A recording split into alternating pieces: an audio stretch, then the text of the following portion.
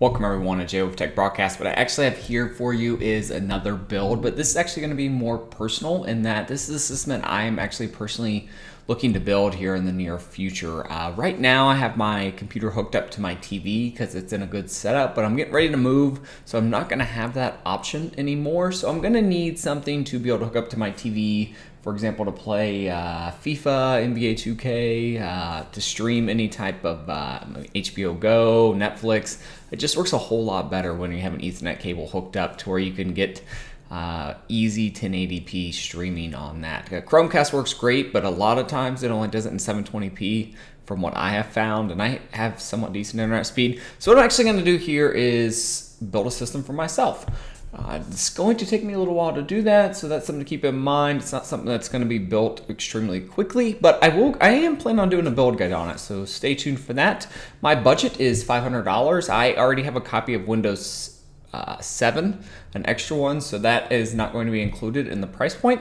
But this is an under $500 system that's mainly going to be focused on 1080p gaming and maybe jumping into 1440p. If I ever get a 4K TV and I want to jump up to that. So let's jump in and see what we got. I am actually in a good position in that I am about 20 miles away from a Micro Center. If you've never been to Micro Center, it is the place where you want to get your CPUs and motherboards because they have amazing bundles that you cannot get anywhere else. It's worth driving, even if you're a couple hours away, which most everyone in the United States is. I would definitely check that out. But what I actually have here is I went with the AMD FX 6300. This is a 6-core processor. This is an older processor, but it's running about $90, and I actually paired it with the Asus. You can see the model number down there, M5A78L- got that. This is just a standard USB 3 standard motherboard. It does have 4 DIMM slots, that's why I kind of went up and got this one. But it's actually selling for both of these for $112. So the processor is going to be $90, and the motherboard, because it's bundled, actually drops down to $15. So you're basically getting the motherboard for free. So that is my first two components I'm going to do. If you're not within of a Micro Center and you can't get this deal, it's going to cost you a little bit more. But honestly, if you need a CPU or you need a couple of them, definitely go to a Micro Center and pick those up. For the cooler, I went with the Cooler Master Hyper 212 Evo. This is the best cooler for the price point, and it is running us, I believe it's actually on sale for $26. So you do have to do a mail-in rebate, but it's on sale right now for $26. It's the best cooler on the market, that and the 820 Plus, which is also gets really good deals from time to time, but definitely pick that up if you're looking for a cheap way to cool your GPU.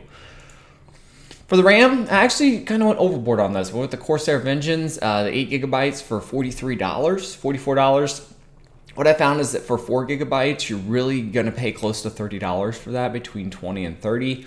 So I went ahead and got the 8 gigabytes. This is well-reviewed memory. It is highly regarded as some of the best value memory out there. So if you're looking for some cheap memory, that's the way to go. It also comes in 4 colors. If you want a different color, price point goes up a little bit with colors, but no big deal there.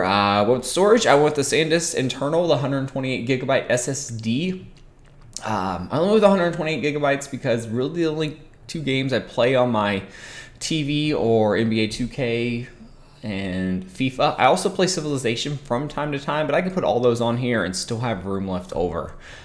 Speaking of that, if there's any other games I want to play on my TV, I'm going to need somewhere to put them. So I went with the Seagate. This is the factory refurbished hard drive over at Micro Center. I've bought many factory refurbished hard drives from them and not had any problems. So that's going to run us $30 for 500 gigabytes.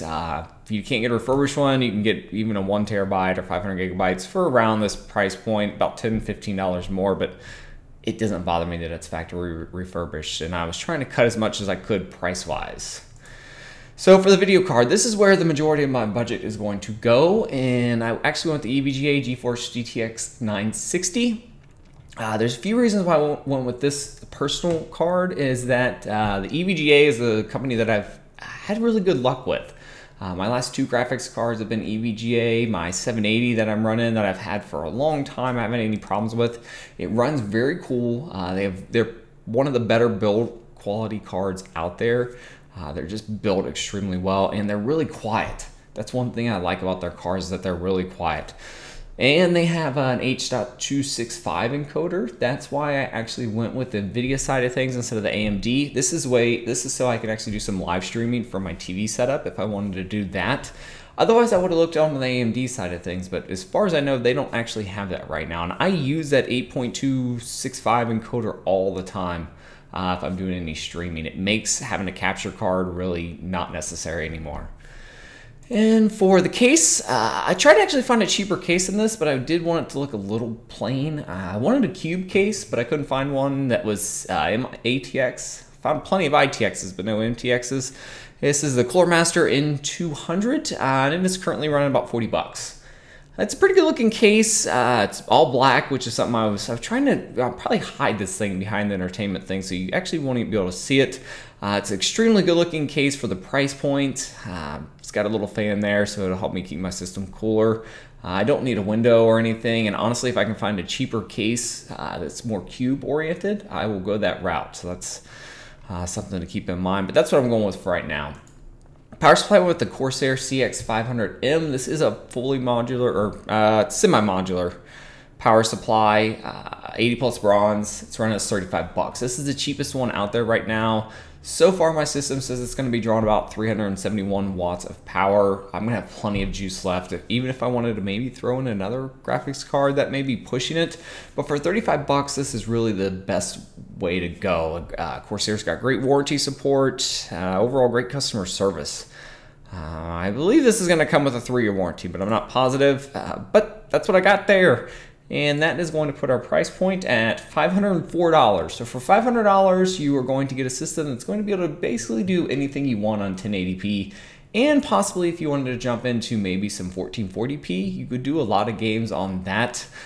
I'm pretty happy with the system so far. If you wanted to cut prices even more, get rid of the SSD, get that out of there. I have SSDs in my current system and my laptop, and once you've become accustomed to it, you really need it. But that's really it, guys. You could actually probably throw a stock cooler on there and even get rid of the CPU cooler, but I'd recommend spending the extra $26 to get a better cooler. You can overclock that FX 6300 a little bit. So that's it, guys. If you would like to see more videos like this, definitely let me know. That's it. Thanks. If you have any recommendations, let me know down below, and I'll see what I can do. I haven't bought anything yet, and it's honestly going to take me a little while to build it. But I'm actually going to do a build guide on it at some point whenever I get the funds to. I'll probably get little components here and there and go about it that way. Thanks everyone for watching, and I will see you guys next time.